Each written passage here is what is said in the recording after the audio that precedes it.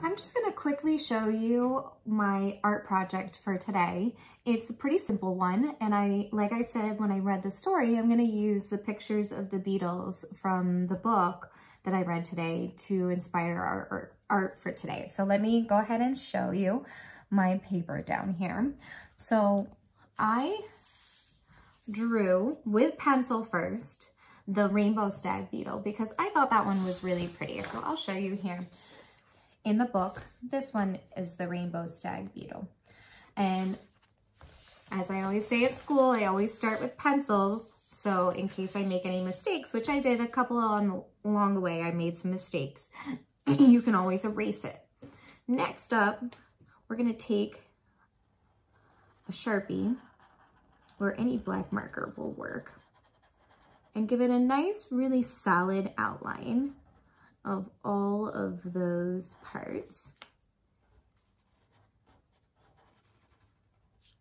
And although all beetles have 6 legs, you can't see all 6 legs in my picture just because of the way that the beetle is facing. So it's okay if you don't include all of them.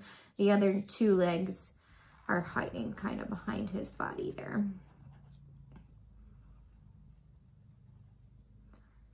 And then once you do the outline, I'm gonna use watercolor because when I looked at the book, I thought, these pictures look like they were painted with watercolor. So I'm gonna go in and I'm gonna add a couple of little details.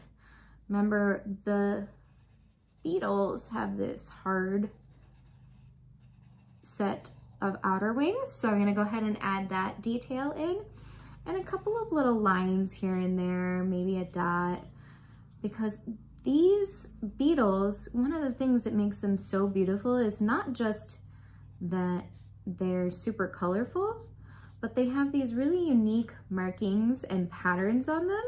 So I'm gonna go through and add some lines and details with the black marker so that when I paint over it with the watercolor, those black lines will shine through and add an extra little element to it. So there's my outline for it. Next up after that, I'm gonna go grab my watercolors and I'm going to paint this and I'll show you the final product.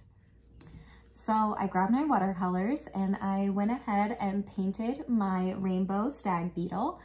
And like I always tell you when we're using watercolors, I really didn't use too much paint. It was about 1 or 2 dabs in the paint and then lots of water. You can see that I kind of blended the colors together and mixed them together on the back of the beetle because that's kind of what it looks like in the picture in our book and on the actual beetle is that they kind of blend those colors together.